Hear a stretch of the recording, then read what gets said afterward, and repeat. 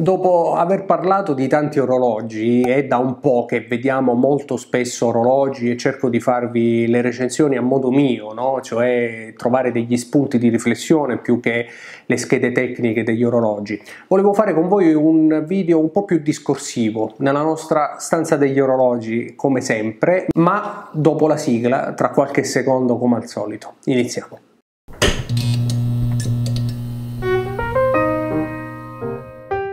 Il video prende spunto da un commento interessante che ho letto sotto uno dei miei video qualche settimana fa, se non ricordo male, e cioè: vale la pena avere tanti orologi? C'è modo di godersi tanti orologi? Perché, come sappiamo, e come credo sia anche per voi, l'ambizione di un collezionista è quella di avere tutti gli orologi desiderabili ed acquistabili nel panorama. Ce ne sono tantissimi, dai più iconici, dai più conosciuti, dai soliti Rolex, i soliti Omega, fino ad arrivare magari agli indipendenti più costosi, Journe, De Bethune, insomma c'è davvero l'imbarazzo della scelta, e ad avere grandi disponibilità economiche ci si può assolutamente sbizzarrire. Ma poi la domanda è: abbiamo modo di goderceli questi orologi? E cioè, nel momento in cui una collezione diventa troppo numerosa, come facciamo a farli girare questi orologi? Anzi, anche soltanto come facciamo a scegliere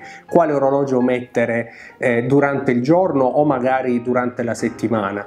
Per esempio, sul gruppo Telegram di TOC, che vi invito a seguire, trovate il link nella descrizione di questo video, parliamo spesso di contenere questa malattia che ci perseguita, di dover scegliere sempre l'orologio da indossare, di non sapere quale mettere, di cambiarli addirittura più volte durante il giorno. Ecco, non è il mio caso, sinceramente. Io sono uno di quelli che mette un orologio e magari al polso gli dura più di qualche settimana, però è anche vero che molto spesso è semplicemente l'amore dell'acquisto, dell'ultimo acquisto, che poi in realtà svanisce e si ritorna al punto iniziale, cioè che orologio metto al polso. Nel gruppo Telegram abbiamo più o meno avviato un gruppo di recupero, se così possiamo chiamarlo, dove cerchiamo di capire qual è il meccanismo psicologico che ci porta a determinate scelte. Comunque, scherzi a parte, è vero che nel gruppo Telegram con qualche amico stiamo cercando di moderarci, innanzitutto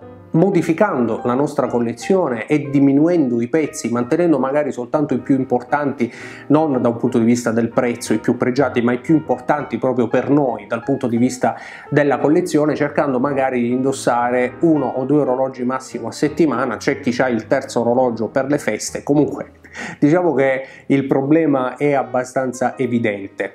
E con questo video volevo parlare con voi, aprire uno spunto di riflessione, insomma un dialogo nei commenti, magari come sempre, per capire come vi approcciate a questa passione, come collezionate gli orologi, al di là del numero e al di là del motivo per cui acquistate un orologio, che può essere semplicemente gusto estetico, può essere la storia, può essere la novità di un micro brand che volete provare. Insomma, le ragioni sono tante, ma poi c'è un limite da porsi alla collezione di orologi? E se no, se ne avete tantissimi per esempio, come riuscite ad organizzarvi e a far ruotare poi tutti gli orologi? Perché è inevitabile, credo, che con un determinato numero di orologi alcuni naturalmente prenderanno polvere per mesi o addirittura per anni nel fondo di una cassetta, magari alcune volte dimenticati. E di storie di chi aveva dimenticato di avere alcuni orologi ce ne sono tante, soprattutto sui forum e sui social. Insomma, collezione di orologi, budget disponibili, tutto giusto, ma c'è un numero che vi siete imposti? E se no, come affrontate questa collezione?